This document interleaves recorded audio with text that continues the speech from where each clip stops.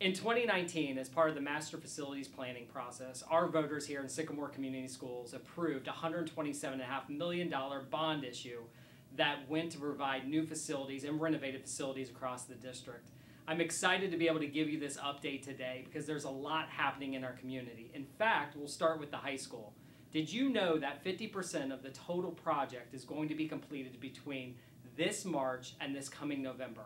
Some of those areas highlighted will be the complete renovation of our gym, the beginning of the construction of the natatorium, our exterior athletics, continued development and restoration of some of our academic areas, and also our commons area and our cafeteria. All this work, in addition to the new front of the building, is going to be happening intensely. So there's going to be a lot of motion over on the high school campus. We're excited to see the progress. One of our biggest milestones as a part of the Master Facilities Plan is the opening of E.H. Greene Intermediate School.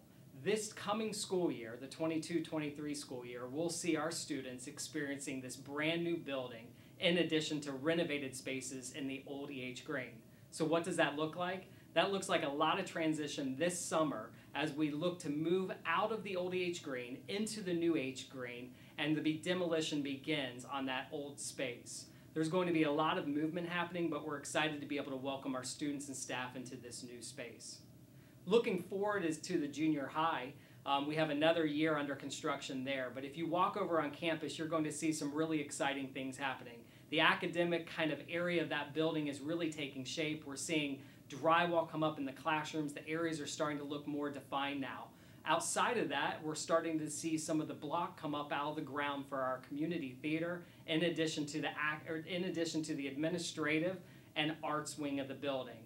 But most importantly, probably what you'll notice on the side of the junior high is that our transportation department has been moved. As part of the Master Facilities Plan, I know we have talked about this over and over, we needed to move the transportation compound off of that site and relocate that to a new area.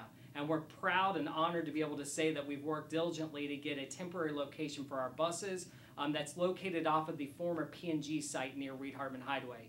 We continue to work with our developers to secure a permanent property, but in the meantime, the junior high property continues to be developed, and we look forward to moving our students in for the 23-24 school year. Many of you know or have seen pictures online of the renovations over at Symmes. That project was complicated in that we added space, but we also completely gutted and renovated that building. And so we're honored on March 23rd to be able to invite the Board of Education up for a board meeting, have the Symmes players operate out of their new stage, and give our community an opportunity to walk around and see the redesigned spaces up there. It's absolutely beautiful, and we're proud, and I know our families at Symmes are extremely proud of what's going on. I mentioned earlier, as I talked about the high school project, that there's a lot going on up there. But what most notably to many of our athletes is that we're going to be starting our construction mid-March on our exterior athletics multi-use stadium and concession area. I know many people are looking at that property and wondering what's happening, when is this going to start? We're going to begin moving dirt again mid-March, and our anticipated opening of the multi-use stadium is this fall, just in time for the football season. So why do I say multi-use stadium? It's because we're developing a stadium that more than just our football will be using. We'll have an opportunity for our bands to be able to use that field and many other sports. And so we're excited to be able to see that momentum, and we thank our partners at SHP, our architectural firm, the City of Montgomery, for coming together to get that project moving forward.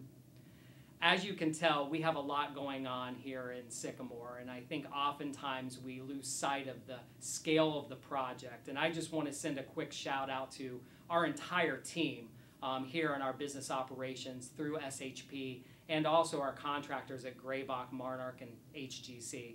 It is truly a team effort to be able to fulfill this $127.5 million commitment.